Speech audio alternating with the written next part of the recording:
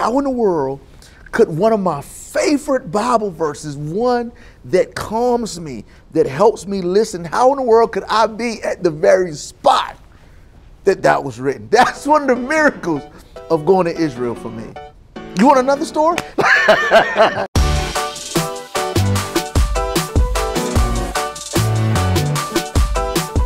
I think before the foundations of the earth, God had Israel on his mind, on his heart, which is why I believe that there is so much opposition. It said that if you are pro-Israel, that means that you hate the Palestinians. And I think it's patently false. Being pro-Israel is mutually, and loving the Palestinians is mutually exclusive, is just, it's intellectual dishonesty. I think what was really interesting to see in Israel, of course we know that there's diversity everywhere, and diversity is such a thing right now. For me, just walking the streets of Israel and seeing like, oh, these are the different facets of what a Jew is, just to be able to visually see it, for me was insightful. One of the reasons why I have such a passion for the people of Israel is because they're still the apple of God's eye. The covenant that the Lord made with Abraham, Isaac, and Jacob has not been nullified. It's not been revoked. It's still real.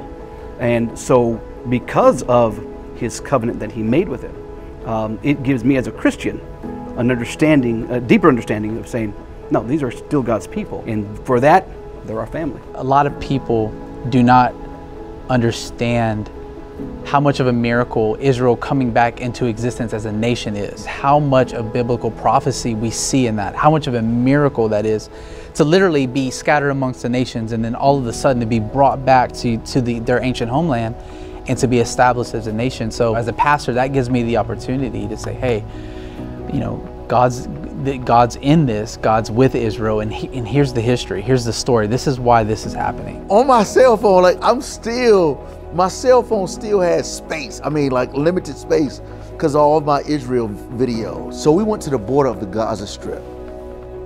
And the idea of that it was so tense there, so dangerous, that bomb shelters had to be within 15 seconds of each other.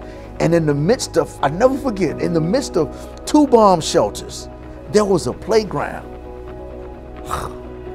So you mean to tell me that there's some people on the face of this earth that trust God enough to know that no matter the bombs, the potential danger, we still gonna trust God enough that we're gonna play in the midst of where bombs go off. Boy, I tell you, boy, that would have preached right there. The question becomes like, if they're right there, where missiles can go off at any moment, but yet we still trust God enough to have joy in the midst of the day, in the midst of danger. That transformed my life. For me, it's been a catalyst even for my family. They want to go now because I went. My friends want to go now because I went. They want to go now to experience it because they got to see it through the lens of what social media portrayed to them. And for me, it's like, okay, if you want to go because of social media, wait till you see it in person. I really believe that Israel wants peace, right? I really believe that.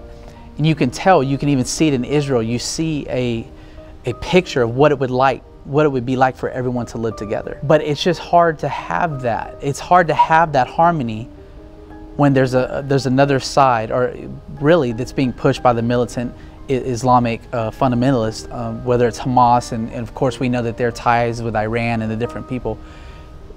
It's hard to achieve that harmony when people are denying your right to exist. That there is a way that Palestinians and Arabs and the Jewish people can coexist, because it's already happening in Israel. For us as believers, for those that are pro-Israel, pro what God is doing there, pro-Promised Land, to also be pro all the neighboring neighbors, all the people around that actually are not for the very things that we're for. I believe that there is a day coming.